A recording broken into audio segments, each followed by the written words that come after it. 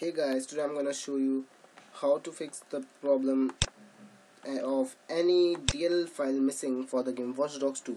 The message shows as once you run the game that mfplat.dll or xinput1.dll is missing. So we have a universal solution for all kinds of DLL errors. Generally, installing the native software of DLL file will solve the problem. But it is very much impossible to find a native software for a DLL file. So how do you solve the problem? We have a simple solution for this problem. It's the DLL file fixer. Just download the DLL file fixer from the web. You just have to type on Google download DLL file fixer and download it from the link, the first link which appears.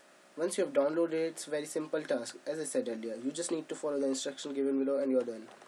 Once you have downloaded it, just go to the software and now you can perform a system scan for fixing registry errors. After that, click on Install DLL Files tab. It can be seen on the top. Now, input the name of the DLL file in the search tab. For example, if it's xinput1_7.dll, type it, and it will automatically install the file in the required location, and you can get back to enjoy the game. So here's how to fix the DLL file missing problem for the game Watch Dogs 2, and it works for all the other games also. So it's a universal solution for missing DLL files. Thank you for watching this video. If this works for you, please hit the like button below and also subscribe for more. Thank you and have a nice day.